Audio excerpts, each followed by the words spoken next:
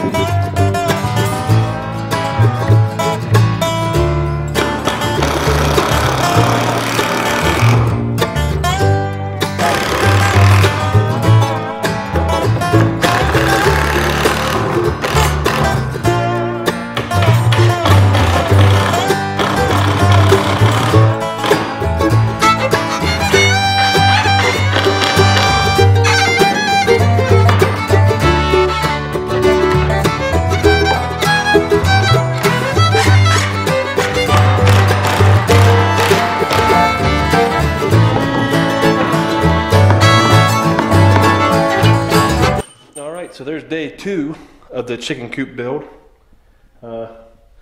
Started on this nesting box, got the windows cut out, and of course the nesting box hole. I think I'm going to move the windows up a little bit higher because I'm going to have to put trim around them eventually, and they have a flange on the bottom, well, all the way around, and I need to be able to nail those on or screw them on. We're getting there. This is the hard part, this side. So this is part 1 of the chicken coop build.